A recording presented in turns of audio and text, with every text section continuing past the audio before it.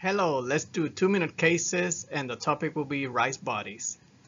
So we have here fluid sensitive images with fat suppression on the axial and sagittal oblique of the shoulder.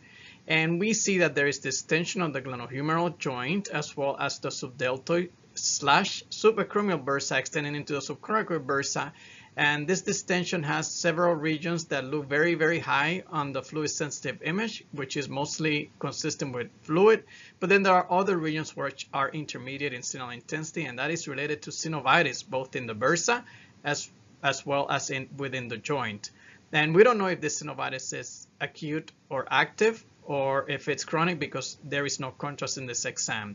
But we also see in the dependent portion of the bursa that there are some bodies here, and these are rice bodies associated to the extensive synovitis that we see here in this examination.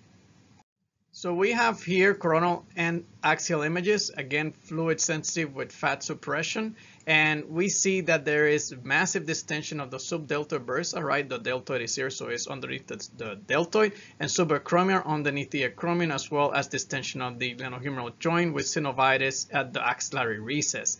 And the inferior aspect that we see in the axial images, we see the biceps tendon, the humerus, again, the deltoid, subdeltoid bursa with a lot of fluid synovitis and all these bodies that look like rice. This is what's called rice bodies.